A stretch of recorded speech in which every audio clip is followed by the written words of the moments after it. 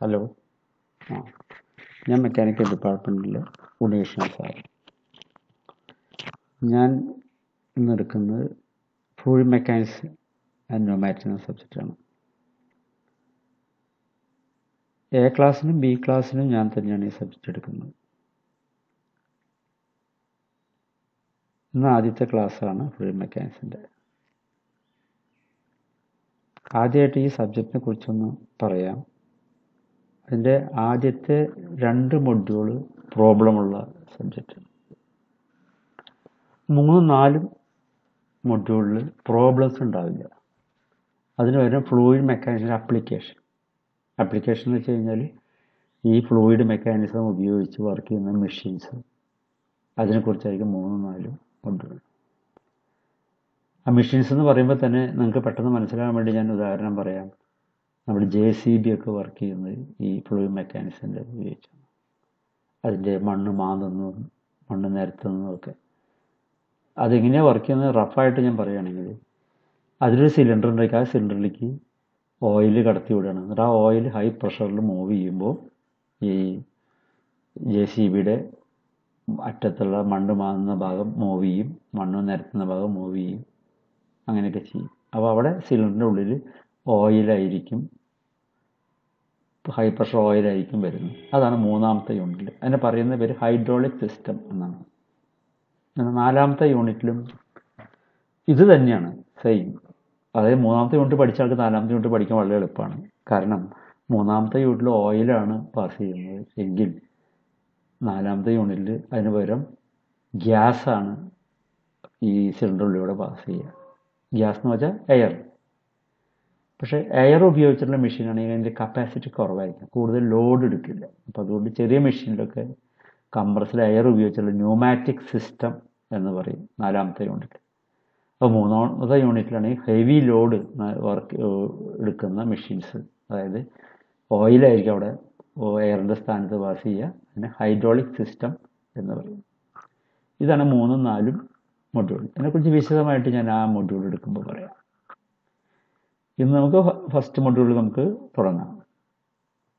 അതിനു മുന്നേ ഒരു കാര്യം കൂടി നിങ്ങൾക്കൂടെ പറയാനുണ്ട്. എൻ്റെ സബ്ജക്റ്റ് എടുക്കുമ്പോൾ ഞാൻ നിങ്ങൾക്ക് തരുന്നത് യഥാർത്ഥ നോട്ടാണ്. നിങ്ങൾക്കിപ്പോൾ നിങ്ങളുടെ കമ്പ്യൂട്ടറിൽ ലാപ്ടോപ്പിൽ കാണാം, എൻ്റെ സ്ക്രീനിൽ കാണാം. അത് ഫസ്റ്റ് മൊഡ്യൂളിലാണെങ്കിൽ 54 പേജ് ഉണ്ട്. ഈ 54 പേജും ഒരാഴ്ചയ്ക്ക് മുമ്പ് തന്നെ ഞാൻ എ ബാച്ചിൻ്റെയും ബി ബാച്ചിൻ്റെയും സെപ്പറേറ്റ് സൈറ്റ് ഉണ്ട്, നിങ്ങളുടെ വാട്സപ്പ് ഉണ്ട്, അതിലേക്ക് ഞാൻ ഇട്ടിട്ടുണ്ട്. പിന്നെ കൂടാതെ 2 ബ്രാഞ്ചിന് കൂടിയിട്ടൊരു വാട്സപ്പ് ഉണ്ട്, അതിലും ഞാൻ ഈ 54 പേജ് ഇട്ടിട്ടുണ്ട്. എൻ്റെ അഭിപ്രായത്തിൽ നിങ്ങൾ ചെയ്യേണ്ടത് അത് A4 സൈസ് ഷീറ്റിലേക്ക് ഡൗൺലോഡ് ചെയ്ത് ഫയൽ ചെയ്ത് വെക്കുക. അപ്പോൾ പിന്നെ നിങ്ങൾക്ക് എപ്പോൾ വേണമെങ്കിൽ അത് നോക്കാം. ബസ്സിൽ യാത്ര ചെയ്യുന്ന സമയത്ത് ഏത് സമയത്ത് വേണമെങ്കിൽ നിങ്ങൾക്ക് ഈ നോട്ട് കയ്യിലുണ്ടെങ്കിൽ നിങ്ങൾക്ക് മറിച്ച് നോക്കാം. അങ്ങനെയൊക്കെയുള്ള സൗകര്യങ്ങളൊക്കെ ഉണ്ട്. ചില കുട്ടികൾ ഡൗൺലോഡ് ചെയ്തില്ലെങ്കിൽ അതിന് ഈ പറഞ്ഞ പോലെ തന്നെ ലാപ്ടോപ്പോ അല്ലെങ്കിൽ മൊബൈൽ ഫോണോ ഒക്കെ വേണ്ടി വരും നോക്കാനായിട്ട്. എൻ്റെ അഭിപ്രായത്തിൽ അത് നിങ്ങൾ ഡൗൺലോഡ് ചെയ്തിട്ട് ഫയൽ ചെയ്ത് വെക്കുക, പഠിക്കുക എന്നുള്ളതാണ്. പിന്നെ ഇന്നിപ്പോൾ ഞാൻ ഫസ്റ്റ് മൊഡ്യൂളിൻ്റെ 54 പേജിലുള്ളത് ഫുൾ നോട്ട്. ഇനി അതിലൊരു കറക്ഷൻ ഇല്ല. നിങ്ങൾ അതിൽ കൂടുതലായിട്ട് വേറെ എവിടെന്നെങ്കിലും നോട്ട് ആഡ് ചെയ്യുകയോ പ്രോബ്ലം വേറെ എവിടെ ചെയ്യേണ്ട യാതൊരു ആവശ്യമില്ല. എൻ്റെ നോട്ട് നേരിട്ട് അങ്ങോട്ട് പഠിച്ചാൽ പരീക്ഷയ്ക്ക് എഴുതാം. ഇതേപോലെ തന്നെ 2ാമത്തെ മൊഡ്യൂളും 3ാമത്തെ മൊഡ്യൂളും 4ാമത്തെ മൊഡ്യൂളും കംപ്ലീറ്റ് നോട്ടായിരിക്കും ഞാൻ നിങ്ങൾക്ക് തരുന്നത്. വേറെ നിങ്ങളതിൻ്റെ പടം വരയ്ക്കുകയോ മറ്റൊന്നും ചെയ്യണ്ട. ഇപ്പോൾ 2ാമത്തെ 1ാമത്തെ യൂണിറ്റ് പ്രോബ്ലംസ് ഉണ്ട്. ഈ പ്രോബ്ലംസ് നിങ്ങൾ ചെയ്യേണ്ടതാണ് ശരിക്കും. പക്ഷേ അത് മുഴുവൻ ഞാൻ തന്നെ ചെയ്തിട്ട് നിങ്ങൾക്ക് തന്നിരിക്കുകയാണ്. അപ്പോൾ അതുകൊണ്ട് നിങ്ങൾക്ക് വേറെ പണിയൊന്നുമില്ല. നോട്ട് നോക്കുക, പഠിക്കുക, പരീക്ഷയ്ക്ക് പോവുക. അങ്ങനെയാണ് ഈ 4 മൊഡ്യൂളും ഞാൻ ചെയ്യുന്നത്. അപ്പോൾ ഇന്നിപ്പോൾ നമുക്ക് ഫസ്റ്റ് മൊഡ്യൂൾ തുടങ്ങാം. ഫസ്റ്റ് മൊഡ്യൂൾ ഇപ്പോൾ സ്ക്രീനിൽ കാണുന്ന first module fluid mechanics and pneumatics first module 1 ഇപ്പോൾ സ്ക്രീനിലുണ്ട്.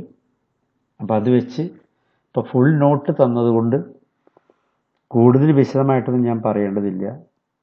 നിങ്ങൾക്ക് അത് നോക്കിയാൽ മനസ്സിലാവും. എങ്ങനെയാണെന്നുള്ളതൊക്കെ. നോട്ട് നിങ്ങൾ വേറെ ഉണ്ടാക്കേണ്ട കാര്യമൊന്നും ഇല്ലാത്തതുകൊണ്ട്. അതിൽ ഞാൻ ഇനിയിപ്പോൾ നിങ്ങൾക്ക് ഒരുവിധം മനസ്സിലായിട്ടുണ്ടായിരിക്കും. 4 മൊഡ്യൂളുണ്ട്. 4 മൊഡ്യൂളിൻ്റെ എല്ലാ നോട്ടും സാറ് തരും. പ്രോബ്ലംസൊക്കെ സാറ് ചെയ്തിട്ടുണ്ട്. വേറെ കുട്ടികൾക്ക് ബുദ്ധിമുട്ടൊന്നുമില്ല. വെറുതെ ഇരുന്ന് പഠിച്ചാൽ മാത്രം മതി. തന്ന പ്രോബ്ലംസ് ചിലതൊക്കെ പരീക്ഷയ്ക്ക് ചോദിച്ചിട്ടുള്ള പ്രോബ്ലം തന്നെയാണ് ഞാൻ ചെയ്തിട്ടുള്ളത്. അപ്പോൾ അതുകൊണ്ട് കുട്ടികൾക്ക് യാതൊരു ടെൻഷനും വേണ്ട, ബുദ്ധിമുട്ടും കൂടാതെ കണ്ട് നമുക്ക് പഠിക്കാൻ സാധിക്കും. ഞാൻ ക്ലാസ് എടുക്കുന്നു വളരെ വിശദമായിട്ടാണ് എടുക്കേണ്ട കാര്യമില്ല, കാരണം എല്ലാം നിങ്ങളുടെ കയ്യിലുണ്ട്. ചില കുട്ടികൾ എന്നെ വിളിച്ച് പറഞ്ഞിട്ടുണ്ട്, സാറിൻ്റെ നോട്ട് വായിച്ചിട്ട് മനസ്സിലാവുന്നുണ്ട്, കുഴപ്പമൊന്നുമില്ല സാർ എന്നൊക്കെ അവരെന്നോട് പറഞ്ഞിട്ടുണ്ട്. അപ്പോൾ അത് നിലയ്ക്ക് വേറെ ബുദ്ധിമുട്ടൊന്നും ഉണ്ടാവില്ല എന്ന് വിചാരിക്കുന്നു. ഞാൻ ചെറുതായിട്ട് ഇത് തുടങ്ങുകയാണ്. ഇന്ന് കുറച്ച് നേരം ഞാൻ ക്ലാസ് എടുക്കുന്നുള്ളൂ. കുറച്ച് പേജ്, 10 പേജോ 15 പേജോ വളരെ കുറച്ച് ക്ലാസ് എടുക്കുന്നുള്ളൂ. പക്ഷേ ഞാൻ ക്ലാസ് എടുത്തു കഴിഞ്ഞാൽ എൻ്റെ രീതി ഇങ്ങനെയാണ്. ഇപ്പം ഇതിൽ യൂട്യൂബിൽ ഇപ്പം നിങ്ങൾക്ക് അത് കാണാം. നിങ്ങൾക്ക് ഇത് കഴിഞ്ഞ് കഴിഞ്ഞാൽ എത്ര കുട്ടികൾ ഇതിൽ അറ്റൻഡ് ചെയ്തെന്ന് അറിയാൻ വേണ്ടിയിട്ട് നമ്മളുടെ കോളേജ് സൈറ്റിൽ പോയിട്ട് നമ്മളുടെ sits.linways.com അതിൽ മറ്റ് സബ്ജക്റ്റിലൊക്കെ സാറുമാരൊക്കെ എടുത്തിട്ടുണ്ടാവും, ക്വിസ് ചെയ്തിട്ടുണ്ടായിരിക്കും. അതേപോലെ ഞാനും ഒരു ക്വിസ്. അപ്പോൾ ഈ ക്ലാസ് കഴിഞ്ഞ് കഴിഞ്ഞാൽ ഏകദേശം ഒരു 10-10:30 സമയത്ത്, നമുക്കൊരു 11 മണി വരെയാണ് എനിക്ക് സമയം തന്നിട്ടുള്ളത്. അതിൻ്റെ ഇടയ്ക്ക് പിന്നെ നിങ്ങൾ കോളേജിൻ്റെ സൈറ്റിലേക്ക് പോയിട്ട് sits.linways.com സൈറ്റിൽ പോയിട്ട് ഒരു 10 മിനിറ്റ് 15 മിനിറ്റ് ഒരു ക്വിസ് ഉണ്ടായിരിക്കും. ആ ക്വിസിൻ്റെ ആൻസർ ചെയ്യാൻ ശ്രമിക്കുക. ഫുൾ ആൻസർ കിട്ടണമെന്നില്ല, അതിന് നിങ്ങൾ പേടിക്കേണ്ട കാര്യമില്ല. ഫുൾ മാർക്ക് കിട്ടിയാലും കിട്ടിയില്ലെങ്കിൽ അതൊന്നും ഞാൻ നോക്കുന്നില്ല. പക്ഷേ ഇത് അറ്റൻഡ് ചെയ്ത കുട്ടികൾക്കായിരിക്കും അറ്റൻഡൻസ് ഉണ്ടാവുക കോളേജിൽ. അതുകൊണ്ട് എൻ്റെ ക്ലാസ് കഴിഞ്ഞ് അതിൻ്റെ കണ്ടിന്യൂഷനായിട്ട് ചെറിയൊരു ഇൻ്റർവെൽ തന്നിട്ട് നിങ്ങൾക്ക് ഒരു 10 മിനിറ്റ് നേരം കുറച്ച് ക്വസ്റ്റ്യൻസ് തരും. അതിൽ നിങ്ങൾക്ക് ശരി തെറ്റാണെന്ന് നോക്കിയിട്ട് ശരിയുള്ളത് നിങ്ങൾ ടിക്ക് ചെയ്ത് കഴിയും. അപ്പോൾ ഞാൻ നിങ്ങൾക്ക് അറ്റൻഡൻസ് തരും. ഇതൊക്കെയാണ് ഈ ഓൺലൈൻ ക്ലാസ്സിൻ്റെ ഒരു രീതി. അപ്പോൾ ഞാൻ മൊത്തത്തിൽ പറയുകയാണെങ്കിൽ ഭയപ്പെടേണ്ട കാര്യമില്ല, നോട്ടൊക്കെ കയ്യിലുണ്ട്. വളരെ സന്തോഷത്തോടെ നമുക്ക് തുടങ്ങാം. ഇപ്പം ഞാൻ ഫസ്റ്റ് മൊഡ്യൂളിൽ നിന്ന് സ്റ്റാർട്ട് ചെയ്യണം. ആദ്യം തന്നെ നിങ്ങൾക്ക് സ്ക്രീനിൽ കാണാം. ഫസ്റ്റ് മൊഡ്യൂളിൻ്റെ സ്ക്രീനിലിപ്പോൾ വരുന്നത് ഡെഫിനിഷനാണ്. First module 1 definition. ആദ്യത്തെ ഡെഫിനിഷൻ അവിടെ എഴുതി വെച്ചിട്ടുള്ളത് ഫ്ലൂയിഡ്. അതായത് ഫ്ലൂയിഡ് എന്ന് പറഞ്ഞ സാധനം എന്താണ് എന്നുള്ളതാണ് കാണുന്നത്. അത് പറയുന്നതിന് മുമ്പ് ഞാൻ ആദ്യം നിങ്ങളോട് പറയാൻ വെച്ചാൽ, ഇതിന് മുൻകാലങ്ങളിലൊക്കെ ഇങ്ങനെയല്ലായിരുന്നു കുട്ടികളെ പഠിപ്പിച്ചിരുന്നത്. നിങ്ങൾ കാണുന്ന മാറ്ററിനെ 3 ആയിട്ടായിരുന്നു അന്ന് തരംതിരിച്ചിരുന്നത്. 1 സോളിഡ്, 2 ലിക്വിഡ്, 3 ഗ്യാസ്. ഈ 3 ആയിട്ടാണ്. ഇപ്പോൾ പഠിപ്പിക്കുന്ന അങ്ങനെയല്ല. സോളിഡ് 1, രണ്ടാമത്തെ ഫ്ലൂയിഡ് കഴിഞ്ഞു. പക്ഷേ ആ ഫ്ലൂയിഡിനെ 2ആയിട്ട് തരംതിരിച്ചിരിക്കുകയാണ്. 1 ലിക്വിഡ്, 2 ഗ്യാസ്. പഴയ മോഡലാണെങ്കിൽ സോളിഡ്, ലിക്വിഡ്, ഗ്യാസ് എന്ന് പറയും. ഇപ്പോൾ അത് സോളിഡ്, ഫ്ലൂയിഡ് എന്ന് പറഞ്ഞ അവസാനിച്ചു. പിന്നെ ഫ്ലൂയിഡിനെ 2ആയിട്ട് തരംതിരിച്ചിരിക്കുന്നു, ലിക്വിഡ്, ഗ്യാസ്. അപ്പോൾ ആ ഡെഫിനേഷൻ ആണ് അപ്പോൾ കൊടുത്തിരിക്കുന്നത്. അവിടെ എഴുതി വെച്ചിട്ടുണ്ട് 2 States of matters R solid and solid 1, 2 fluid. Fluid is further divided into 1 liquid, 2 gas. അവിടെ എഴുതി വെച്ചിട്ടുണ്ട്. ഇനി definition of fluid. Definition of fluid എന്ന് പറഞ്ഞു കഴിഞ്ഞാൽ, ഫ്ലൂയിഡ് എന്ന് പറഞ്ഞ സാധനം ലിക്വിഡ് എന്ന ഫോമിൽ നിൽക്കാം. അതിന് ഹീറ്റ് ചെയ്ത് കഴിഞ്ഞാൽ അത് ഗ്യാസ് ആയിട്ട് മാറാം. അങ്ങനെ ഒരു സാധനത്തെ പറയുന്ന പേരാണ് ഫ്ലൂയിഡ്. നേരെ തിരിച്ചാവാം, ഗ്യാസിന് കൂൾ ചെയ്ത് കഴിഞ്ഞാൽ അത് ലിക്വിഡ് ആവാം. എന്തായാലും ഈ 3 സോളിഡ്, ലിക്വിഡ്, ഗ്യാസ് എന്ന് പറഞ്ഞാൽ അതിനൊരു എക്സാമ്പിൾ വേണമെങ്കിൽ ഞാൻ പറയാം. സോളിഡ് ആണെങ്കിൽ ഐസ്. ഐസിനെ ചൂടാക്കി കഴിഞ്ഞാൽ അടുത്ത ഫ്ലൂയിഡ് എന്നുള്ള സ്റ്റേജിലേക്ക് വരുന്നു 1 ലിക്വിഡ്. അതിന് നമ്മൾ ഐസ് ചൂടാക്കി കഴിഞ്ഞാൽ നമ്മൾ അതിന് പറയുന്ന പേരാണ് വാട്ടർ. വീണ്ടും ഹീറ്റ് ചെയ്ത് കഴിഞ്ഞാൽ വരുന്നതാണ് ഗ്യാസ് എന്നുള്ള ഫോമിലേക്ക് വരാം. അതിന് വാട്ടറിനെ ഗ്യാസ് എന്ന് പറയുമ്പോൾ അതിന് നമ്മൾ പറയുന്ന പേരാണ് സ്റ്റീം. അപ്പോൾ എക്സാമ്പിളായി 3 example. സോളിഡിന് example ice, ലിക്വിഡിന് example water, ഗ്യാസിന് എക്സാമ്പിൾ സ്റ്റീം. ഇതേപോലെയാണ് നമുക്ക് എക്സാമ്പിളുകൾ നമുക്ക് പറയാൻ സാധിക്കും.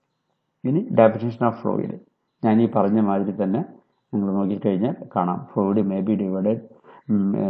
Be defined as substance which is cable flowing. Yes, അത് ലിക്വിഡ് ആയാലും ഗ്യാസ് ആയാലും ഒഴുകും, ഫ്ലോ ചെയ്യും.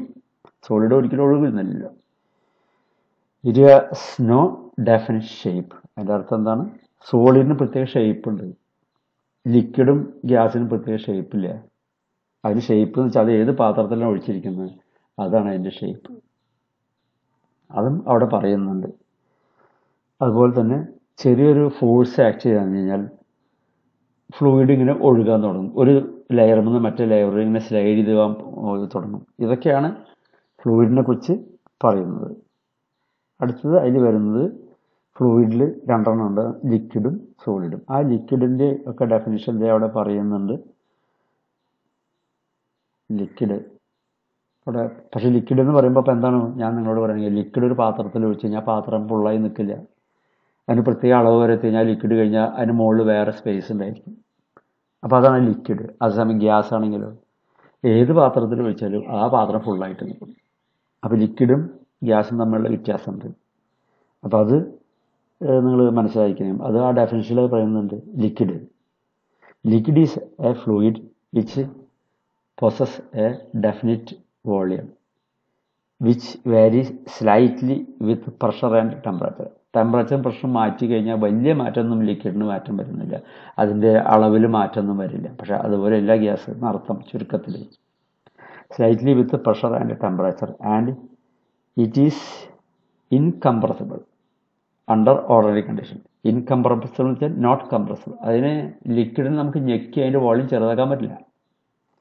അതിൻ്റെ അർത്ഥം ഗ്യാസിനെ നമുക്ക് ഞെക്കി അതിൻ്റെ വോളിയം ചെറുതാക്കാൻ പറ്റും. അതുകൊണ്ടാണ് നമ്മൾ കാറിൻ്റെയും ബസ്സിൻ്റെയൊക്കെ ടയറിൽ ലിക്വിഡ് അടിക്കാത്ത, അതാണ്ട് കംപ്രസ്ഡ് എയർ കയറ്റുന്നത്. കാരണം എയർ കംപ്രസ് ചെയ്യാൻ പറ്റും, അതിൻ്റെ വോളിയം ചെറിയൊരു ഫോഴ്സ് കൊടുത്തു കഴിഞ്ഞാൽ ചെറുതാവും. ലിക്വിഡ് അങ്ങനെ ഉണ്ടാവില്ല. അതാണ് ആ പറഞ്ഞിരിക്കേണ്ട അർത്ഥം. പിന്നെ അതുപോലെ പറയുന്നത് it forms A free surface or interface separating it from atmosphere pressure or any gas presence. ഇത് നിങ്ങൾ വായിച്ചു നോക്കിയാൽ മതി. ഞാൻ ചുമ്മാ അങ്ങനെ പറഞ്ഞു പോവാണ്. അടുത്ത് ഗ്യാസ്. ഞാൻ നേരത്തെ പറഞ്ഞു കഴിഞ്ഞ് ഗ്യാസ് എന്താണെന്നുള്ളത്. ഗ്യാസ് എന്ന് പറഞ്ഞ വെച്ചാൽ ഏത് പാത്രത്തിൽ ഫുള്ളായിട്ട് നിൽക്കും, അതേസമയം അതിന് കംപ്രസ് ചെയ്യാൻ പറ്റും. ഇപ്പം തന്നെ ലിക്വിഡ് ഗ്യാസ് നമ്മൾ വ്യത്യാസം, ലിക്വിഡ് ഇൻകംപ്രസിബിളാണ്, ഗ്യാസ് കംപ്രസിബിളാണ്. അതിൻ്റെ വോളിയം ചെറുതാക്കാൻ പറ്റും. അപ്പോൾ ഗ്യാസ് കംപ്രസ്ഡ് ഗ്യാസ് ഉപയോഗിക്കുന്ന സ്ഥലങ്ങളിലേക്കൊക്കെ നമുക്ക് ഗ്യാസ് ഉപയോഗിക്കാം. പക്ഷേ ലിക്വിഡ് ഉപയോഗിക്കുമ്പോൾ അതിന് കംപ്രസ് ചെയ്യാൻ പറ്റില്ല. പക്ഷേ ലിക്വിഡിൻ്റെ ഒരു വശത്ത് ഒരു ഫോഴ്സ് കൊടുത്തു കഴിഞ്ഞാൽ ഓട്ടോമാറ്റിക്കായിട്ട് തന്നെ അതിൻ്റെ ഫോഴ്സ് മറ്ററ്റത്ത് കാണാം. അപ്പോൾ അതുകൊണ്ട് ലിക്വിഡ്, അതായത് ഓയിൽ ഉപയോഗിച്ച് നമുക്ക് ഫോഴ്സ് ഒരു സ്ഥലത്ത് നിന്ന് വേറെ സ്ഥലത്തേക്ക് ട്രാൻസ്ഫർ ചെയ്യാൻ പറ്റും ലിക്വിഡിൽ. അതുപോലെ തന്നെ ഗ്യാസിനും പറ്റും. പക്ഷേ ഗ്യാസിൽ വരുന്നൊരു ബുദ്ധിമുട്ട് എന്താ കഴിഞ്ഞാൽ നമ്മളൊരു ഫോഴ്സ് ഇവിടെ കൊടുത്തു കഴിഞ്ഞാൽ മറ്റേ സ്ഥലത്തേക്ക് ട്രാൻസ്ഫർ ചെയ്യുമ്പോഴേക്കും ഈ ഗ്യാസ് ഒന്ന് കംപ്രസ് ചെയ്ത് കൊടുക്കും, വോളിയം ചെറുതായി കൊടുക്കും. അപ്പോൾ ഇവിടെ കൊടുക്കുന്ന പ്രഷർ തന്നെ അവിടെ കിട്ടണമെന്നുണ്ടോ? വലിയ വലിയ ഫോഴ്സൊക്കെ കൊടുക്കുകയാണെങ്കിൽ ഗ്യാസിൽ കൊടുത്തു കഴിഞ്ഞാൽ ഇവിടെ കൊടുക്കുന്ന അതേ പ്രഷർ തന്നെ അപ്പം തന്നെ അപ്പുറത്ത് കിട്ടിക്കൊള്ളണമെന്നില്ല. കാരണം ഇത് കംപ്രസ് ചെയ്ത് വോളിയം ചെറുതായി പോകാനുള്ള സാധ്യതയില്ല. അതുകൊണ്ടൊക്കെ തന്നെയാണ് ചെറിയ സിസ്റ്റത്തിലൊക്കെ എയർ ഉപയോഗിക്കുന്നത്. വലിയ സിസ്റ്റത്തിൽ ഉപയോഗിച്ചാൽ അത് നമ്മൾ വിചാരിച്ച വർക്കടന് പുറത്തേക്ക് നമുക്ക് കിട്ടില്ല. ഓക്കെ, ഇനി ടൈപ്സ് ഓഫ് ഫ്ലൂയിഡ്. ഇവിടെയൊക്കെ ഞാൻ സാധാരണ ക്ലാസ് എടുക്കുമ്പോഴൊക്കെ വെറുതെ അങ്ങനെ ചുമ്മാ ഒന്ന് പറഞ്ഞ് അങ്ങോട്ട് പോവുള്ളൂ. കാരണം കൂടുതലായിട്ട് എനിക്ക് പറയാനുള്ളതൊന്നുമില്ല അവിടെ. നമ്മൾ വേണമെങ്കിൽ നോക്കാം. ടൈപ്സ് ഓഫ് ഫ്ലൂയിഡ് നിങ്ങൾ പരീക്ഷയ്ക്ക് ചോദിച്ചൊക്കെ എഴുതിക്കോളൂ. ഒന്നാമത്തെ ഐഡിയൽ ഫ്ലൂയിഡ്, രണ്ടാമത്തെ റിയൽ ഫ്ലൂയിഡ്. ഐഡിയൽ ഫ്ലൂയിഡ് എന്ന് വെച്ച് കഴിഞ്ഞാൽ അവിടെ ഏറെ മാർക്കിട്ട് കൊടുത്തിട്ടുണ്ട്. വിസ്കോസിറ്റി 0. പെട്ടെന്ന് നിങ്ങൾക്ക് മനസ്സിലാവാണ്. അപ്പോൾ 0 വിസ്കോസിറ്റി ഉള്ള സാധനമാണ് ഐഡിയൽ ഫ്ലൂയിഡ്. റിയൽ ഫ്ലൂയിഡ് രണ്ടായിട്ട് തരംതിരിച്ചിട്ട് അവിടെ ഇതിൻ്റെ ന്യൂട്രോണിയൻ ഫ്ലൂയിഡ് എന്നും നോൺ ന്യൂട്രോണിയൻ ഫ്ലൂയിഡ് എന്നും വരുന്നുണ്ട്. ഇനി ഐഡിയൽ ഫ്ലൂയിഡ് എന്താണ്, റിയൽ ഫ്ലൂയിഡ് എന്താണ്, ന്യൂട്രോണിയൻ ഫ്ലൂയിഡ് എന്താണ്, നോൺ ന്യൂട്രോണിയൻ ഫ്ലൂയിഡ് എന്താണ്, ഇതിൻ്റെയൊക്കെ നോട്ട് ഞാൻ വളരെ കൃത്യമായിട്ട് കൊടുത്തിട്ടുണ്ട്. നിങ്ങളിപ്പോൾ SLC കഴിഞ്ഞ കുട്ടികൾക്ക് നോട്ട് തന്നു കഴിഞ്ഞാൽ വായിച്ചാൽ മനസ്സിലാക്കാവുന്ന ഒരവസ്ഥയാണ് SLC അല്ലെങ്കിൽ +2 കഴിഞ്ഞവരാണ് കൂടുതൽ വെക്കുന്ന ക്ലാസ്. അപ്പോൾ അതുകൊണ്ട് ഞാൻ നിങ്ങളെ വായിച്ച് പഠിപ്പിച്ച് നിങ്ങളെ ബുദ്ധിമുട്ടിക്കുന്നില്ല. നിങ്ങൾ ആ നോട്ട് കൂടെ ചുമ്മാ പോയാൽ മതി. ഇതിൽ കുറച്ച് കഴിയുമ്പോൾ ഫോർമുലയൊക്കെ വരും, ചെറിയ ചെറിയ ഫോർമുലയൊക്കെ വരുന്നതായിരിക്കും. അതിനനുസരിച്ച് ചില പ്രോബ്ലംസ് ഉണ്ട്, അതൊക്കെ ഞാൻ ചെയ്തു വെച്ചിട്ടുണ്ട്. ഐഡിയൽ ഫ്ലൂയിഡിലേക്ക് നമുക്ക് പോകാം. Ideal fluid, these fluids has no viscosity. Viscosity ഇല്ല. സർഫസ് ടെൻഷൻ ഇല്ല. ദേ ആർ ഇൻകംപ്രസിബിൾ എന്നൊക്കെ പറയുന്നത്. ആക്ച്വലി ഐഡിയൽ ഫ്ലൂയിഡ് എന്ന് പറഞ്ഞാൽ അങ്ങനെ പറയാനേ ഉള്ളൂ. ആക്ച്വലി അങ്ങനെ ഒരു ഫ്ലൂയിഡ് ഇല്ല, അത് ഇമാജിനറി ആണ്. അവിടെ യെസ് ഇതിൽ തന്നെ എഴുതി വെച്ചിട്ടുണ്ട് ഇമാജിനറി ഫ്ലൂയിഡ് എന്നൊക്കെ. ആ നോട്ട് ഐഡിയൽ ഫ്ലൂയിഡ് എന്നുള്ളതിൻ്റെ വായിച്ചാൽ തന്നെ കാണാം. അതിൻ്റെ പ്രോപ്പർട്ടി ഒക്കെ പറഞ്ഞിട്ട് പറയുന്നതാണ്. അവസാനം പറയണം they are imaginary fluids. Imaginary ആണെന്ന്, നോട്ട് റിയൽ ഫ്ലൂയിഡ് എന്നാണ്. എന്നിരുന്നാൽ തന്നെ ഏതെങ്കിലും ഒരു ഒന്ന് അതിന് എക്സാമ്പിളായിട്ട് പറയണമെങ്കിൽ നമുക്ക് ഐഡിയൽ ഫ്ലൂയിഡിന് എക്സാമ്പിളായിട്ട് പറയാൻ ചോദിച്ചാൽ തന്നെ നമുക്ക് പറയാനുള്ളതാണ് എയർ ബ്ലോഡ് എഴുതിയിട്ടുണ്ട്, വാട്ടർ, എയർ എന്നൊക്കെ പറഞ്ഞിട്ടൊക്കെ അതിൻ്റെ എക്സാമ്പിൾ എഴുതിയിട്ടുണ്ട്. പക്ഷെ ഇതൊന്നും പരീക്ഷയ്ക്ക് ഇത്ര നാളായിട്ട് ഞാൻ ചോദിച്ച് കണ്ടിട്ടില്ല അതൊക്കെ അതിനെക്കുറിച്ചൊക്കെ പറയാൻ. എന്തായാലും അടുത്ത് റിയൽ ഫ്ലൂയിഡ്, അതിൻ്റെ നോട്ടുകളുണ്ട് അവിടെ എഴുതി വെച്ചിട്ടുണ്ട്. ഇതൊക്കെ ഞാൻ നിങ്ങൾക്ക് വിട്ടുതരാണ്, വെറുതെ വായിച്ചു പോയാൽ മതി. റിയൽ ഫ്ലൂയിഡ് എന്ന് പറയുമ്പോൾ അത് വിസ്കോസിറ്റി ഉണ്ടാവും. ഐഡിയൽ ഫ്ലൂയിഡിന് വിസ്കോസിറ്റി ഇല്ല എന്ന് പറഞ്ഞില്ലേ. അപ്പോൾ വിസ്കോസിറ്റി ഉണ്ടായിരിക്കും, സർഫസ് ടെൻഷൻ ഉണ്ടായിരിക്കും, ആൻഡ് കംപ്രസിബിലിറ്റി ഉണ്ടായിരിക്കും, ആൻഡ് പിന്നെ അതിൽ തന്നെ പറയുന്നത് and also has A resistance offered when they are in motion. അത് മൂവ് ചെയ്യുമ്പോൾ അതിനൊരു റെസിസ്റ്റൻറ്റ് പ്രോപ്പർട്ടി ഉണ്ടായിരിക്കും. അതൊക്കെ റിയൽ ഫ്ലൂയിഡിനുള്ളതാണ്. ഓക്കെ, അതൊക്കെ നോട്ട് വായിച്ചു പോവുക. അത് അവസാനം പിന്നെ വരുന്നത് റിയൽ ഫ്ലൂയിഡ് 2 തരംതിരിച്ചിരിക്കുന്നു. ന്യൂട്ടോണിയൻ ഫ്ലൂയിഡ് റിയൽ ഫ്ലൂയിഡിൻ്റെ ഒന്നാണ്. ന്യൂട്ടോണിയൻ ഫ്ലൂയിഡ് അതിൻ്റെ ഫോർമുല അവിടെ കാണാം. ഫോർമുല അവിടെ എഴുതി വെച്ചിട്ടുണ്ട്. Shear stress is equal to mu into du/dy. Mu എന്നുള്ളത് വിസ്കോസിറ്റി ഓഫ് ഫ്ലൂയിഡാണ്. അതിൻ്റെ ഒരു ഗ്രാഫൊക്കെ ഉണ്ട് അവിടെ. ഷിയർ സ്ട്രെസ് സൈഡിൽ കൊടുത്തിട്ടുണ്ട്. du/dy എന്ന് പറഞ്ഞാൽ shear strain, rate of shear strain ആണ് കൊടുത്തത്. 2 കർവുണ്ട്. അപ്പോൾ ന്യൂട്ടോണിയം ഫ്ലൂയിഡിൻ്റെ ആണെങ്കിൽ അത് സ്ട്രെയിറ്റ് ലൈൻ ആയിരിക്കും അതിൻ്റെ graph, that is directly proportional ആയിരിക്കും. അതേസമയം നോൺ ന്യൂട്ടോണിയം ഫ്ലൂയിഡിൻ്റെ ഗ്രാഫ് അവിടെ വരച്ച് വെച്ചിട്ടുണ്ട്. അത് അല്പം താഴോട്ട് മാറി കർവായിട്ട് ആണ് പോകുന്നത്, നോട്ട് സ്ട്രെയിറ്റ് ലൈനായിട്ട് കാണുന്നു. ഇതൊക്കെ നോട്ട് നോക്കുക. ഇതൊക്കെ അവർ പരീക്ഷിക്കുന്നത് ഞാൻ ചോദിച്ച് കണ്ടിട്ടില്ല. അപ്പോൾ അതിൻ്റെ ഫോർമുല ഇവിടെ കാണാനുണ്ട്, ഞാൻ വായിച്ചു തന്നു. ഈ ഫോർമുല ഒരു 8ാമത്തെ പേജിലേക്ക് വരുമ്പോൾ ഈ ഫോർമുല വെച്ചിട്ടുള്ള പ്രോബ്ലംസ് ഒക്കെ വരും. ഇപ്പോൾ നിങ്ങൾക്ക് ഇപ്പം തന്നെ നിങ്ങൾക്ക് വേണമെങ്കിൽ നിങ്ങൾ 8ാമത്തെ പേജിലാണെന്ന് തോന്നുന്നു, ഞാനൊന്ന് നോക്കട്ടെ. യെസ്, 8ാമത്തെ പേജിൽ തന്നെയാണ്. 8ാമത്തെ പേജിൽ ഇതിനെക്കുറിച്ച് ഉള്ള ഈ ഫോർമുല വീണ്ടും അവിടെ എഴുതി വെച്ചിട്ടുണ്ട്. നിങ്ങൾക്ക് പോകണമെങ്കിൽ ഇങ്ങനെ നോക്കണമെങ്കിൽ പോയി തിരിച്ച് വരാം. 8ാമത്തെ പേജിലേക്ക് ഞാൻ പോയിട്ട് തിരിച്ച് വരികയാണ്. ഇതേ ഫോർമുല അവിടെ വെച്ച് അതിനുള്ള പ്രോബ്ലംസ് ഒക്കെ ചെയ്തിട്ടുണ്ട്.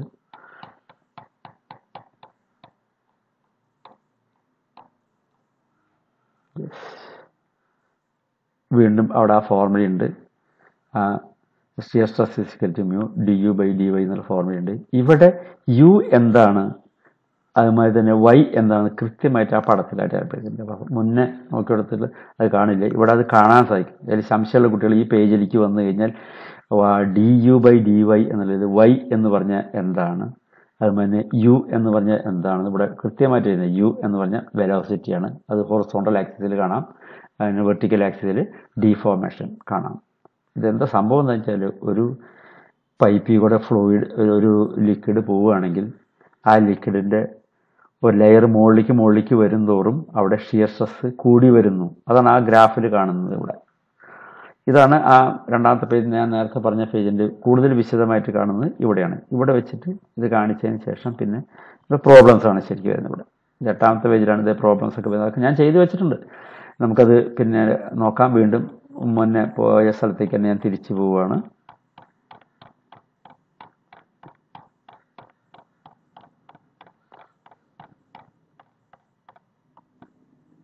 യെസ്, വീണ്ടും അവിടെ തന്നെ എത്തി. അപ്പോൾ ഇതിൻ്റെ ഒരു കണ്ടിന്യൂഷൻ ഞാൻ 8ാമത്തെ പേജിൽ നിങ്ങൾക്ക് സംശയ ഉള്ളിലേക്ക് നോക്കാൻ വേണ്ടി അവിടെ കാണിച്ചു തന്നിരിക്കുന്നത്. അതാണ് അങ്ങനെ ഞങ്ങൾ പോയത്. തിരിച്ചിവിടെ വന്ന് അപ്പോൾ അടുത്ത് നോൺ ന്യൂട്ടോണിയൻ ഫ്ലൂയിഡ്, അത് ആ ഗ്രാഫിൽ കാണിച്ചിട്ടുണ്ട്. നോൺ ന്യൂട്ടോണിയൻ ഫ്ലൂയിഡിൻ്റെ അതിൻ്റെ ഗ്രാഫ് പോകുന്നതും എന്താണെന്നും ഒക്കെ എഴുതിയിട്ടുണ്ട്. ഞാൻ ഇനി ചെയ്യാൻ പോകുന്നത് അടുത്ത ഹെഡിങ്ങിൽ പ്രോപ്പർട്ടീസ് ഓഫ് ഫ്ലൂയിഡ്സ്. ഇപ്പം തന്നെ എത്രാമത്തെ പേജ് വരെ എത്തി നമ്മൾ? 3ാമത്തെ പേജ്. ഓക്കെ, നെക്സ്റ്റ് വരുന്നത് പ്രോപ്പർട്ടീസ് ഓഫ് ഫ്ലൂയിഡ്. അതും ഇന്ന് ഞാൻ എടുക്കാൻ തീരുമാനിച്ചിട്ടുണ്ട്. അപ്പോൾ അതിലേക്ക് ഞാൻ പോവാണ്. Properties of fluid. ഈ പ്രോപ്പർട്ടീസ് ഓഫ് ഫ്ലൂയിഡ് എന്ന് പറയുമ്പോൾ നിങ്ങൾ ഇതിൽ കുറേ ആൾക്കാരും പ്ലസ് ടുകാരാണ്, ഇനി SSLC ആൾക്കാരാണ്. അവർക്കൊക്കെ ആക്ച്വലി എന്നോട് ചോദിച്ചാൽ ഞാൻ പറയും ഇതൊക്കെ നിങ്ങൾ മുന്നേ പഠിച്ചു കഴിഞ്ഞിട്ടുള്ളതാണ് എന്നാണ് ഞാൻ പറയുക. ആ പ്രോപ്പർട്ടീസിൽ ഒന്നാമത്തെ തന്നെ കാണുന്നത് ഡെൻസിറ്റി എന്നാണ്. ഞാൻ അതിന് പേര് വീണ്ടും കൊടുത്തിട്ടുണ്ട്, മാസ് ഡെൻസിറ്റി എന്നും സ്പെസിഫിക് മാസ് എന്നും. അതിന് റോ എന്നുള്ളതാണ് അതിൻ്റെ സൈൻ അവിടെ എഴുതി വെച്ചിട്ടുള്ളത്. ചില ബുക്കിൽ ഡെൻസിറ്റി എന്ന് കാണാം, ചിലതിൽ മാസ് ഡെൻസിറ്റി എന്ന് കാണാം, ചില സ്പെസിഫിക് മാസ് എന്ന് കാണാം. ഇത് മൂന്നായാലും ഒന്ന് തന്നെയാണ്. അതിപ്പോൾ മനസ്സിലാക്കുക. അവിടെ എഴുതി വെച്ചിട്ടുണ്ട് ഡെൻസിറ്റി എന്ന് വെച്ചാൽ എന്താണ്. ഞാൻ വീണ്ടും പറയുകയാണ്, നിങ്ങൾ പ്ലസ് ടുകാരും പഠിച്ചവർ SSLCക്കാർക്ക് ഇതൊരു മിക്കവാറൊക്കെ അറിയാവുന്ന കാര്യങ്ങളാണ്, എന്നാലും പറയാണ്. യെസ്, അതിൻ്റെ പ്രോപ്പർട്ടി ഡെൻസിറ്റി. ഡെൻസിറ്റി എന്ന് വെച്ചാൽ എന്താണ്? Density of A fluid is the mass of that fluid per unit volume. കഴിഞ്ഞു. It is denoted by letter raw. വളരെ ക്ലിയർ ആയിട്ടാണ് അവിടെ എഴുതിയത്. ഇതാ വീണ്ടും വരുന്നു. അതിൻ്റെ ഡെഫിനിഷൻ പറഞ്ഞ് മാസ് ബൈ വോളിയം. അപ്പം ഞാൻ നിങ്ങൾക്ക് എന്താണെന്ന് വെച്ച് കഴിഞ്ഞാൽ ഉടനെ തന്നെ അതിൻ്റെ താഴെ അതിൻ്റെ യൂണിറ്റുകളൊക്കെ എങ്ങനെയാണ് വരികയെന്നും കൂടി ഞാൻ എഴുതി കാണിക്കുകയാണ്. അടുത്ത 4ാമത്തെ പേജിലേക്ക് വരികയാണെങ്കിൽ മാസ് ബൈ വോളിയം എന്നാണ് പറഞ്ഞ്. മാസിൻ്റെ യൂണിറ്റ്, അങ്ങനെ യൂണിറ്റൊക്കെ നിങ്ങൾക്ക് അറിഞ്ഞിരിക്കണം. മാസിൻ്റെ യൂണിറ്റ് എന്താണ്, ലെങ്ത്തിൻ്റെ യൂണിറ്റ് എന്താണ്, ടെമ്പറേച്ചറിൻ്റെ യൂണിറ്റ് എന്താണ്, എന്നൊക്കെ അറിഞ്ഞിരിക്കണം. അപ്പോൾ ഇവിടെ നോക്കുകയാണെങ്കിൽ യൂണിറ്റ് ഓഫ് ഡെൻസിറ്റിയിലേക്ക് ഞാൻ പോവുകയാണ്. മാസ് ബൈ വോളിയം എന്നാണ്. അപ്പോൾ യൂണിറ്റ് നോക്കി, മാസിൻ്റെ യൂണിറ്റ് കിലോഗ്രാമാണ്. അതിൻ്റെ ചെറിയ യൂണിറ്റാണ് ഗ്രാം എന്ന് പറയാം. അതിൻ്റെ mass by volume, വോളിയത്തിൻ്റെ unit metre ക്യൂബിലാണ്. അപ്പോൾ കിലോഗ്രാം ആണെങ്കിൽ unit metre cube, metre into metre into metre, metre cube. അതിന് മറ്റു ചെറിയ യൂണിറ്റാണ് കൊടുത്തത് gram per CC, centimetre cube എന്നാണ് അത് പറയുക, CC ചെറിയ യൂണിറ്റ്. ഇതൊക്കെ അതിൻ്റെ താഴെ വളരെ വ്യക്തമായിട്ട് എക്സാമ്പിളൊക്കെ ഇതാ കൊടുത്തിരിക്കുന്നത്. ഒന്ന് ഡെൻസിറ്റി ഓർ മാസ് ഡെൻസിറ്റി, അല്ലെങ്കിൽ നമുക്ക് എന്ത് പറയാം, സ്പെസിഫിക് മാസ് എന്നും പറയാം. അതെ. അപ്പോൾ density or mass density of water, example വാട്ടറിനെ എടുത്തിരിക്കുന്ന example, of water at 4 degree centigrade എന്താണ്? ഇതൊക്കെ ആയിരിക്കും ഞാൻ ചിലപ്പോൾ ഇത് കഴിഞ്ഞാൽ ഒരു ക്വിസ് മാതിരി നടക്കുക. അതിലൊക്കെ ഇങ്ങനത്തെ സിമ്പിളായിട്ടുള്ള ചോദ്യങ്ങളെ ഞാൻ ക്വിസ്സിൽ ഞാൻ ചോദിക്കുള്ളൂ. ഇവിടെ വലിയ വലിയ ചോദ്യങ്ങൾ ചോദിച്ചിട്ടും ഞാൻ നിങ്ങളെ ബുദ്ധിമുട്ടിക്കുന്നില്ല, എനിക്ക് ബുദ്ധിമുട്ടിക്കേണ്ട ആവശ്യമില്ല. അപ്പോൾ ഇത്തരം കാര്യങ്ങളൊക്കെ നിങ്ങൾ മനസ്സിലാക്കിയിരിക്കണം. എന്താണ് 4 ഡിഗ്രി സെൻറ്റിഗ്രേഡ് വാട്ടറിൻ്റെ ഡെൻസിറ്റി എന്താണ്? 1 gram per CC or 1000 kilogram per metre. 1 gram per CC എന്നുള്ളതിന് നമ്മൾ ഗ്രാമിനെ കിലോഗ്രാമിലേക്ക് കൊണ്ടുവരികയാണെങ്കിൽ എന്ത് വേണം? 1000 കൊണ്ട് മൾട്ടിപ്ലൈ ചെയ്യണം. CC ആണെങ്കിൽ സെൻറ്റിമീറ്റർ ക്യൂബിന് മീറ്റർ ക്യൂബിലേക്ക് കൊണ്ടുവരികയാണ്. അങ്ങനെ ചെയ്യാം. അങ്ങനെ വരുമ്പോൾ കിട്ടുന്നതാണ് നമുക്ക് 1000 കിലോഗ്രാം പെർ മീറ്റർ ക്യൂബിന് കിട്ടും. നമ്മൾ സാധാരണ പ്രോബ്ലം നമ്മൾ ഈ gram per CC 1 gram per CC ഒന്നും ഞാൻ സാധാരണ ഉപയോഗിക്കാറില്ല. പ്രോബ്ലം ചെയ്യുമ്പോഴും തരാറില്ല. ഞാൻ ശ്രദ്ധിക്കാറ് ഇവിടെയാണ്. So density of water 4 degree സെൻറ്റിഗ്രേഡിൽ ഞാൻ പറയുന്നു 1000 kilogram per metre cube. You study that well. ഇനി ഒരു എക്സാമ്പിൾ ഞാൻ അതിൻ്റെ തൊട്ട് താഴെ തന്നെ, മെർക്കുറിയുടെ സ്പെസിഫിക് ഡെൻസിറ്റി എന്തായിരിക്കും എന്നുള്ളതാണ്. നമുക്ക് അറിയാം മെർക്കുറി വാട്ടറിനേക്കാളും 13.6 ഇരട്ടി മാസോ അല്ലെങ്കിൽ വെയിറ്റോ ഉള്ള സാധനമാണ്. അപ്പോൾ നമ്മൾ മെർക്കുറിയുടെ ഡെൻസിറ്റി കിട്ടാൻ വേണ്ടിയിട്ട് വാട്ടറിൻ്റെ ഡെൻസിറ്റി ഓർക്കുക 1000 എന്നുള്ളത്, അതിൻ്റെ 13 ഇരട്ടിയാക്കാൻ വേണ്ടി 13.6 കൊണ്ട് മൾട്ടിപ്ലൈ ചെയ്താൽ നിങ്ങൾക്ക് കിട്ടും 13600. അപ്പം മെർക്കുറിയുടെ ഡെൻസിറ്റി ചോദിച്ചാൽ 1000 × 13.6 അല്ലെങ്കിൽ 13600. യൂണിറ്റ് വീണ്ടും ഡെൻസിറ്റിയുടെ kilogram per metre cube. 2 example ഞാൻ അവിടെ തന്നു ഡെൻസിറ്റിയുടെ. ഇനി രണ്ടാമത്തെ പ്രോപ്പർട്ടി. അങ്ങനെ താഴോട്ട് വന്നു കഴിഞ്ഞാൽ കുറച്ച് പ്രോപ്പർട്ടീസ് ഉണ്ടായിരിക്കും. അതൊക്കെ നിങ്ങളൊക്കെ മുൻ പരിചയമുള്ളതൊക്കെ തന്നെയാണ്. എന്തായാലും സ്പെസിഫിക് വെയിറ്റ്, അതെന്താണ് സ്പെസിഫിക് വെയിറ്റ് എന്ന് വെച്ച് കഴിഞ്ഞാൽ weight of fluid per unit volume, അത് തന്നെ. അപ്പോൾ അത് വെയിറ്റ് പെർ യൂണിറ്റ് വോളിയം. അപ്പോൾ അതിൻ്റെ യൂണിറ്റ് എന്തായിരിക്കും? വെയിറ്റിൻ്റെ യൂണിറ്റ് ന്യൂട്ടനാണ്. പിന്നെ ഡിവൈഡ് ബൈ മീറ്റർ ക്യൂബ് അവിടെ കാണാം. ഇനി വെയിറ്റ്, അപ്പോൾ ഇവിടെ ഞാൻ വെയിറ്റ് മാസും തമ്മിലുള്ള കണക്ഷൻ കാണിച്ചിരിക്കുകയാണ്. പല കുട്ടികൾക്ക് അതൊന്നും അത്ര പറഞ്ഞിരിക്കേണ്ടതാണ്, പക്ഷെ അറിയില്ല എന്ന് തോന്നും. ഞാൻ മുൻകാല പരിചയം വെച്ച് നോക്കുമ്പോൾ പല കുട്ടികൾക്കും അറിയാറില്ല. ഇപ്പോൾ വെയിറ്റ് എന്ന് വെച്ച് കഴിഞ്ഞാൽ നല്ലപോലെ വേണമെങ്കിൽ നിങ്ങൾക്ക് അത് എടുക്കുമ്പോൾ കയ്യിലിപ്പോൾ ഒരു പേനും പെൻസിലൊക്കെ ഉണ്ടെങ്കിൽ ഞാൻ പറഞ്ഞ ചില കാര്യങ്ങൾക്ക് നിങ്ങൾക്ക് നോട്ട് ചെയ്തെടുക്കാവുന്നതാണ്. വെയിറ്റ് എന്ന് പറഞ്ഞു കഴിഞ്ഞാൽ mass into acceleration due to gravity ആണ്. അപ്പോൾ മാസും വെയിറ്റ് തമ്മിലൊരു ബന്ധമുണ്ട്. ഞാൻ പറയുകയാണെങ്കിൽ ഈ മാസ് കിലോഗ്രാമിൽ പറയുന്നതിന് ആക്സിലേഷൻ ഡ്യൂ ടു ഗ്രാവിറ്റി കൊണ്ടൊന്ന് മൾട്ടിപ്ലൈ ചെയ്ത് കഴിഞ്ഞാൽ നിങ്ങൾക്ക് ഒരു സാധനത്തിൻ്റെ വെയിറ്റ് കിട്ടുന്ന അർത്ഥം. അതായത് ആക്സിലേഷൻ ഡ്യൂ ടു ഗ്രാവിറ്റി അപ്പോൾ എന്താണ്? ഭൂമിയുടെ attraction കൊണ്ടുണ്ടാകുന്നതാണ് acceleration due to gravity. അതിൻ്റെ വാല്യൂ മറക്കരുത്. ചില ക്വസ്റ്റ്യനിലൊക്കെ ചോദിക്കാം. ഇനി ഇതല്ല, ഇത് കഴിഞ്ഞ് ചിലപ്പോൾ PSC ടെസ്റ്റിലൊക്കെ ചിലയിടത്തൊക്കെ ഇങ്ങനെയൊക്കെ ചോദിക്കാറുണ്ട്. അപ്പോൾ അതുകൊണ്ട് നിങ്ങളതൊക്കെ ശ്രദ്ധിക്കണം.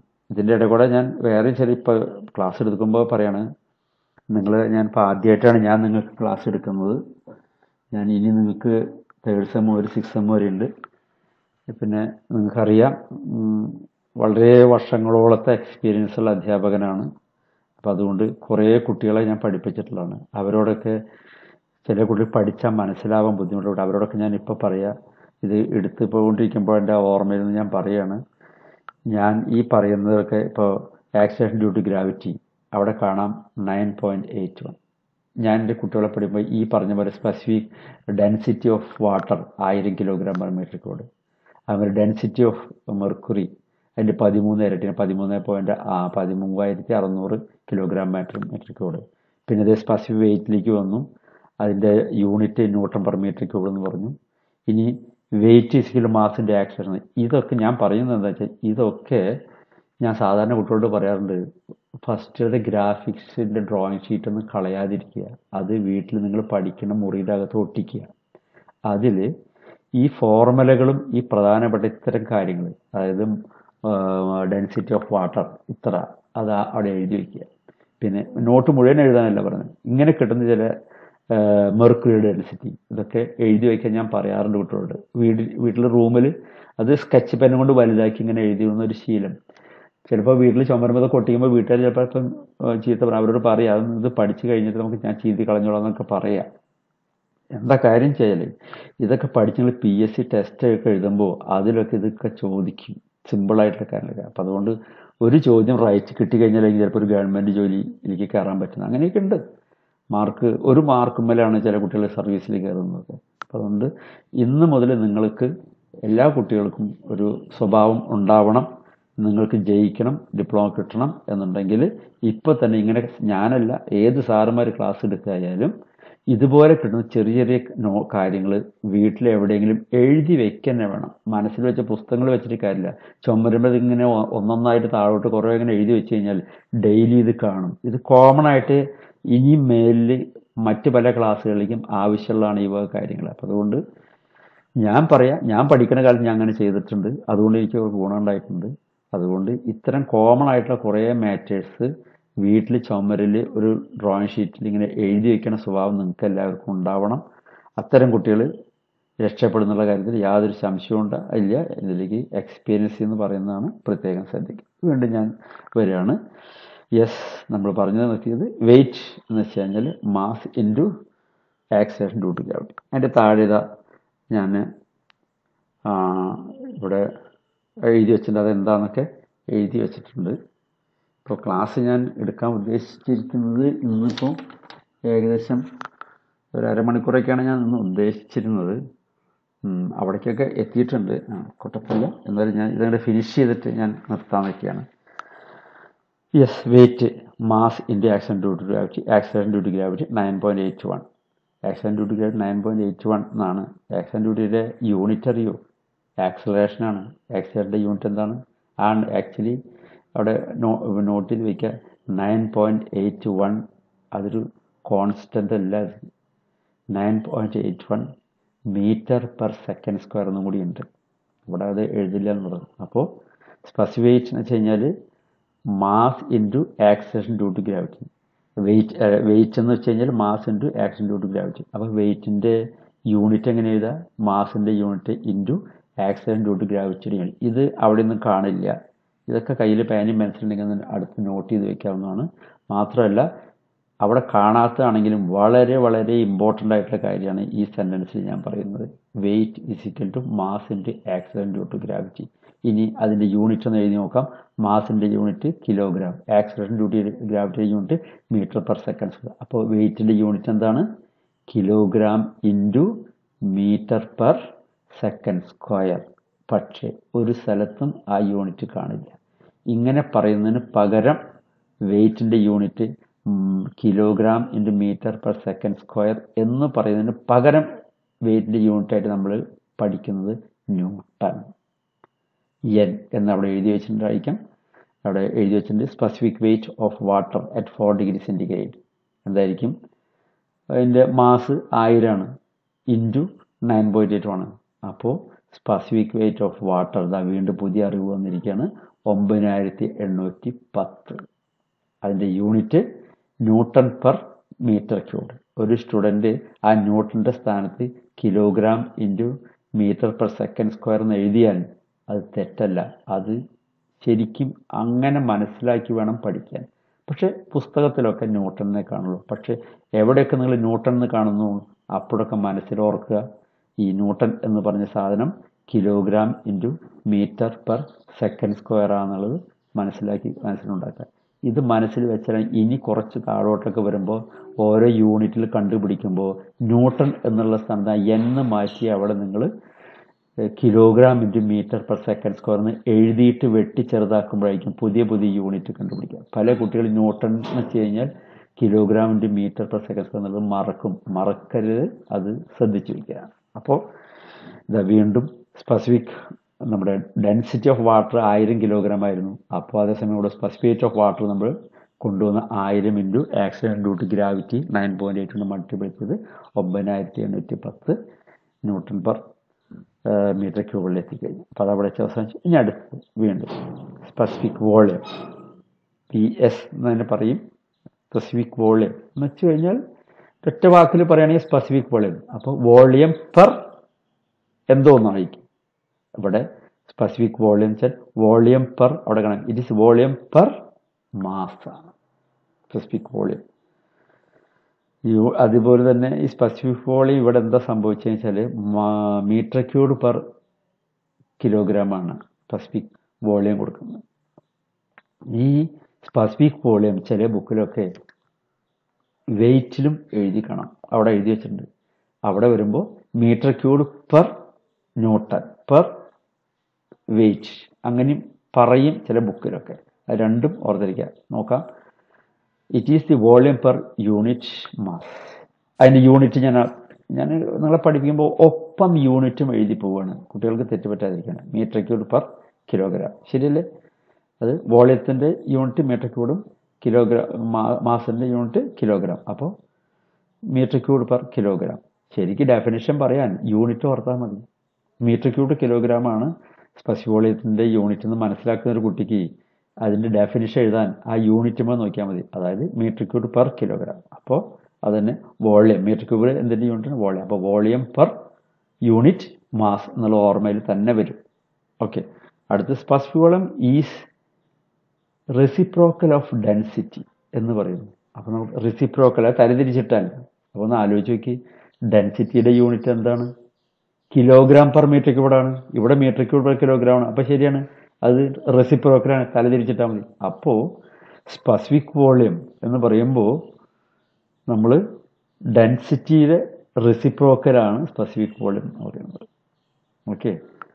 അപ്പോൾ ഡെൻസിറ്റി എന്ന് പറയുമ്പോൾ വാട്ടറിൻ്റെ 1000 കിലോഗ്രാം പെർ മീറ്റർ ക്യൂബ്, അത് തലതിരിച്ചിട്ട് കഴിഞ്ഞാൽ നമ്മൾ പറഞ്ഞ മതി സ്പെസിഫിക് വോളിയമായി. ഓക്കെ. അപ്പോൾ അതാണ് സ്പെസിഫിക് വോളിയം വരിക. അത് ഡെൻസിറ്റി നേരെ 1 ഡെൻസിറ്റി എന്ന് എഴുതിയിട്ടാൽ മതി. അപ്പോൾ നമുക്ക് ഏതൊരു മെറ്റീരിയലിൻ്റെയും സ്പെസിഫിക് വോളിയം കണ്ടുപിടിക്കാം. ഇനി അടുത്തതിൻ്റെ താഴെ specific also defined as volume per മാസിന് പകരം എന്താ ഇവിടെ വെയിറ്റ്. അങ്ങനെ ഒരു വെയിറ്റിൽ പറയണമെന്ന് തോന്നി. അപ്പോൾ ഇതാ ഈ പെർ യൂണിറ്റ് വെയിറ്റ് ആയിക്കോട്ടെ, അങ്ങനെ ആയിക്കോട്ടെ, കുഴപ്പമില്ല. ഹിയർ യൂണിറ്റ് ഈസ് എന്തായിരിക്കും? വീണ്ടും വോളിയം പെർ വെയിറ്റ്. അപ്പോൾ വോളിയത്തിൻ്റെ unit metre cube divide by വെയിറ്റിൻ്റെ unit. വെയിറ്റിൻ്റെ unit ഫോഴ്സിൻ്റെ unit വെയിറ്റിൻ്റെ unit ഒന്നാണെന്ന് ഓർക്കണം. ഫോഴ്സ് എന്ന് പറഞ്ഞാലും വെയിറ്റ് എന്ന് പറഞ്ഞാലും യൂണിറ്റ് ന്യൂട്ടൺ തന്നെയാണ് കേട്ടോ. അതിപ്പോൾ ഞാൻ പറയാണ്, മറക്കണ്ട അകത്തുള്ളൂ. അപ്പോൾ വെയിറ്റിൻ്റെ യൂണിറ്റ് ന്യൂട്ടൺ ആയതുകൊണ്ട് അപ്പോൾ അതിൻ്റെ യൂണിറ്റ്. അപ്പോൾ ഒരു സ്പെസിഫിക് വോളിയം ഇത്ര മീറ്റർ ക്യൂബ് പെർ ന്യൂട്ടൺ എന്ന് ആരെങ്കിലും പറഞ്ഞാൽ അപ്പോൾ നിങ്ങൾ മനസ്സിലാക്കുക, ഇത് സ്പെസിഫിക് വോളിയം ന്യൂട്ടൺ വെയിറ്റിലാണ് പറഞ്ഞതെന്ന് മനസ്സിലാക്കുക. അപ്പോൾ ന്യൂട്ടൺ കണ്ടു കഴിഞ്ഞാൽ അങ്ങനെ പറയും. ആ സമയം ന്യൂട്ടൺ പെർ കിലോഗ്രാം ആണെങ്കിലോ അപ്പോൾ നിങ്ങൾ മനസ്സിലാക്കണം, ഇത് മീറ്റർ ക്യൂബ് പെർ മാസിലാണ് പറഞ്ഞിരിക്കുന്നത് എന്നുള്ളത്. അപ്പോൾ യൂണിറ്റുമ്പോൾ നോക്കിയാൽ നമുക്ക് കാര്യം പിടികിട്ടും. ഇത് വെയിറ്റിലാണോ പറഞ്ഞിരിക്കുന്നത്, മാസിലാണോ പറഞ്ഞിരിക്കുന്നത്. And it is the reciprocal of, നേരത്തെ പറഞ്ഞ പോലെ തന്നെ വെയിറ്റിലാണെങ്കിൽ സ്പെസിഫിക് വെയിറ്റിൽ റെസിപ്രോക്കൽ ഇട്ടാൽ മതി. ഓക്കെ. ഇനി അതുപോലെ തന്നെ സ്പെസിഫിക് ഗ്രാവിറ്റി. ഇനി എത്ര എണ്ണം ഉണ്ട് സ്പെസിഫിക് ഗ്രാവിറ്റി? കഴിഞ്ഞ് പ്രോബ്ലം ചെയ്യാൻ പോകണം. ഓക്കെ, നമുക്ക് കുഴപ്പമില്ല.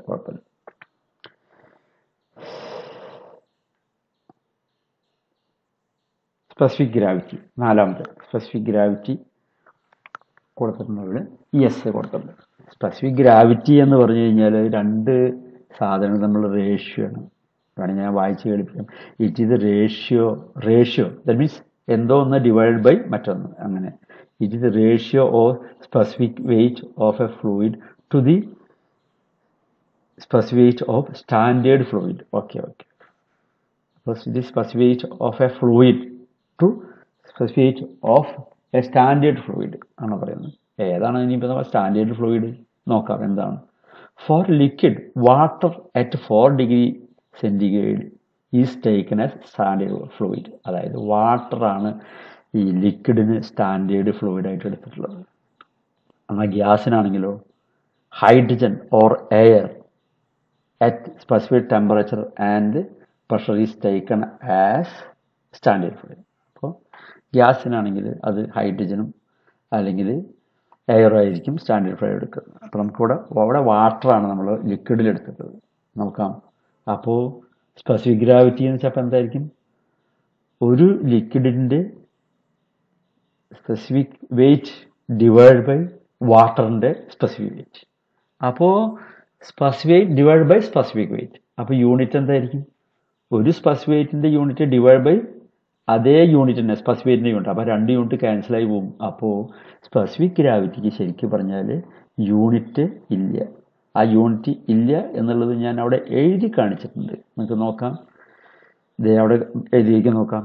ന്യൂട്ടൺ പെർ മീറ്റർ ക്യൂബ്ഡ് മുകളിലത്തെ സ്പെസിഫിക് ഗ്രാവിറ്റി എന്നുള്ള അവിടെ എഴുതി വെച്ചിട്ടുണ്ട്. Specific gravity equal specific weight of liquid divide by specific weight of water at 4 degree centigrade equal to density of liquid divide by density of water at 4 degree centigrade. രണ്ടായാലും അതായത് ഒന്ന് specific വെയിറ്റിൽ specific gravity പറഞ്ഞു, മറ്റത് ഡെൻസിറ്റിയിൽ specific gravity പറഞ്ഞു. രണ്ടായാലും ഒരേ answer തന്നെ കിട്ടുക. അതായത് യൂണിറ്റ് അവിടെ തൊട്ട് താഴെ എഴുതിയിട്ടുണ്ട്. ആദ്യത്തെ പാർട്ടിൻ്റെ unit newton per metre cube divide by newton per metre cube. മറ്റത് ഡെൻസിറ്റി ആകുമ്പോൾ മാസ് ബൈ വോളിയാണ്. അപ്പോൾ kilogram per metre cube divide by kilogram per metre cube. രണ്ടും ഒരേ യൂണിറ്റാണ്. രണ്ടും വെട്ടിക്കളയുമ്പോൾ നമുക്ക് യൂണിറ്റ് ഇല്ല. അതായത് ഞാൻ നിങ്ങളെ പഠിപ്പിക്കുന്നത് സ്പെസിഫിക് ഗ്രാവിറ്റിക്ക് യൂണിറ്റ് ഇല്ല. അടിയിൽ എന്താ എഴുതിയാൽ നോക്കാം. Specific gravity has no unit. Specific gravity of water is 1. Yes, വീണ്ടും നിങ്ങൾക്ക് ഞാൻ നേരത്തെ പറഞ്ഞ മാതിരി നിങ്ങൾ റൂമിൽ ഡ്രോയിങ് ഷീറ്റിൽ എഴുതി വയ്ക്കാം. Specific gravity of water 1. അല്ലെ PSC ക്വസ്റ്റ്യനൊക്കെ ചോദിക്കാൻ ചിലപ്പോഴൊക്കെ ചോദിക്കാറുണ്ട്. ഞാനൊക്കെ കാണാറുണ്ട് PSC ക്വസ്റ്റ്യൻ പേപ്പറൊക്കെ കാണാറുണ്ട്. അങ്ങനെയാണെങ്കിൽ സ്പെസിഫിക് ഗ്രാവിറ്റി ഓഫ് മെർക്കുറി എന്തായിരിക്കും? മെർക്കുറി 13/6 ഇരട്ടിയാണ്. അപ്പോൾ സ്പെസിഫിക് ഗ്രാവിറ്റി ഓഫ് മെർക്കുറി എന്ന് പറഞ്ഞു കഴിഞ്ഞാൽ എന്തായിരിക്കും? നമുക്ക് ഡെഫിനിഷൻ പറയാൻ എന്താണ്? Specific weight of mercury divide by specific weight of standard liquid water. അല്ലെങ്കിൽ ഡെൻസിറ്റിയിൽ പറയുകയാണെങ്കിൽ density of mercury divide by density of water. അതായത് നമ്മൾ ക്യാൻസൽ ചെയ്ത് വരുമ്പോൾ നമുക്ക് ഇവിടെ വാട്ടറിന് 1 കിട്ടിയതിന് പകരം മറ്റടുത്ത് 13.6 ഉണ്ട്. ഈ 13.6 നിങ്ങൾക്ക് 10ാം ക്ലാസ്സിലോ +2 പഠിക്കുമ്പോഴൊക്കെ ഓർമ്മയുള്ളതാണ്. പക്ഷേ ഇവിടെ അത് കാണിച്ചു എന്ന് മാത്രം. യെസ്, ഇത്രയും നമ്മളായിപ്പോൾ ഞാൻ ഇവിടെ നിർത്താൻ പോവുകയാണ്. ഇത്രയും ചെയ്തതിൻ്റെ പ്രോബ്ലംസ് ഇനി നിങ്ങൾ ചെയ്യണം. പക്ഷെ എൻ്റെ സ്വഭാവം അനുസരിച്ച് അതെല്ലാം ഞാൻ തന്നെ ചെയ്തിരിക്കണം. ഞാൻ problem number 1, problem number 2, problem number 3, problem number 4, problem number 3, problem number 4, problem number പിന്നെ വീണ്ടും അത് പ്രോബ്ലം നമ്പർ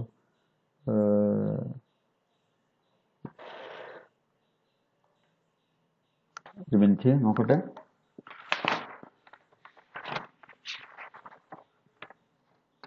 യെസ്, ഓക്കെ. അത് കഴിഞ്ഞ് അടുത്ത് വരുന്നത്. അപ്പം അത് ഇതിൻ്റെ കുറച്ച് പ്രോബ്ലംസ് അത് നിങ്ങൾ ചെയ്യേണ്ടതാണ്. പക്ഷെ ഞാനത് ചെയ്ത് കഴിഞ്ഞ് വെച്ചിരിക്കുകയാണ്. ഇനി അടുത്ത് അഞ്ചാമത്തെ ഒരു എത്ര എണ്ണം ഡെഫിനിഷൻ ഉണ്ട് നോക്കട്ടെ.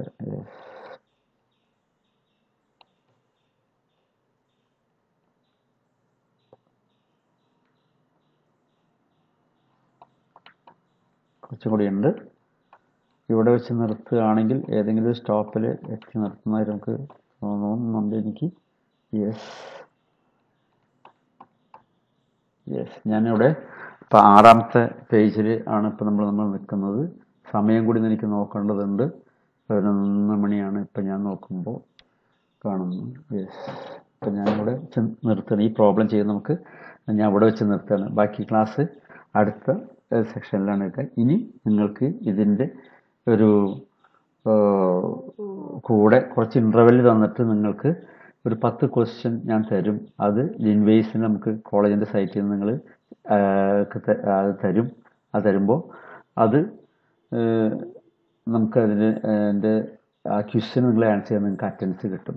അത് നിങ്ങൾക്ക് വരുന്നത് നമ്മുടെ കോളേജിൻ്റെ സൈറ്റായിട്ടുള്ള മറ്റ് സബ്ജക്റ്റ് സാർമാരൊക്കെ എടുക്കുന്ന ക്വിസ് എടുക്കുന്നതായിരിക്കും നിങ്ങൾക്ക് പരിചയമായിരിക്കും. അതേപോലെ തന്നെ നമ്മുടെ sits.linways.com ഞാൻ തരാം. അത് നിങ്ങളുടെ സൈറ്റിൽ ഞാൻ അതിൻ്റെ ടൈമും സമയമൊക്കെ ഞാൻ നിങ്ങൾക്ക് തരും. എൻ്റെ ക്ലാസ് നിങ്ങൾ കണ്ടതിന് ശേഷം ഒരു ചെറിയൊരു ഇൻ്റർവെൽ കഴിഞ്ഞിട്ടായിരിക്കും ടൈം ഉണ്ടാവുക. ആ ടൈമും ഇതൊക്കെ നിങ്ങളുടെ സൈറ്റിൽ സെപ്പറേറ്റ് നിങ്ങളുടെ സൈറ്റിൽ കോമൺ സൈറ്റിലൊക്കെ ഞാൻ ഇടും. അത് ഈ ക്ലാസ്സിന് ശേഷം തന്നെ ആയിരിക്കും. നിങ്ങൾ ശ്രദ്ധിക്കുക, നിങ്ങൾ സൈറ്റ് നോക്കുക, എന്നിട്ട് ആ ക്വിസും കൂടി ആൻസർ ചെയ്ത് തന്നു കഴിഞ്ഞാൽ അത് ശരിയോ തെറ്റാതെ വിട്ടേക്ക്. നിങ്ങൾ ഒരു 10 ക്വസ്റ്റ്യൻ പറഞ്ഞാൽ പെട്ടെന്ന് ഒരു 10 മിനിറ്റുള്ള ആൻസർ ചെയ്താൽ നിങ്ങൾക്ക് അറ്റൻഡൻസും കിട്ടും. അപ്പോൾ ഇന്നത്തെ ക്ലാസ് ഞാൻ ഇവിടെ വെച്ച് ഈ പ്രോബ്ലംസ് ചെയ്ത് ഈ സ്പെസിഫിക് ഗ്രാവിറ്റി ഇതിൻ്റെയൊക്കെ പ്രോബ്ലംസ് ഉണ്ടല്ലോ, അവസാനത്തെ 2 പ്രോബ്ലം അതിൽ കഴിഞ്ഞു. ഇനി 5ാമത്തെ വിസ്കോസിറ്റി ഞാൻ അടുത്ത ദിവസത്തേക്ക് മാറ്റി വയ്ക്കാൻ ഇപ്പോൾ ഒരു സമയമായതുകൊണ്ട് അപ്പം അതുവരെ 4ാമത്തെ പേജിലാണ് വിസ്കോസിറ്റി പറഞ്ഞത്. അതുവരെയുള്ളത് നിങ്ങൾ ഇത് കാണുക, ഇത് പഠിക്കുക. എനിക്ക് ആ ക്വിസ് ഞാൻ നിങ്ങൾക്ക് സമയമൊക്കെ തരും. ആ സമയത്ത് നിങ്ങൾ അത് ആൻസർ ചെയ്ത് തരിക. അധികം വൈകില്ല. അറിയാതെ തന്നെ കുറച്ചൊരു ഇൻ്റർവെൽ തന്നിട്ടായിരിക്കും ഞാൻ ക്വിസ് തുടങ്ങുന്നത്. അതൊക്കെ കൃത്യമായിട്ട് ഞാൻ നിങ്ങളുടെ സൈറ്റിലേക്ക് ഞാൻ അപ്ലൈ ചെയ്യാം. ഞാൻ ഇന്നത്തെ ഇവിടെ നിർത്തുകയാണ്. നോക്കട്ടെ. Yes, thanks.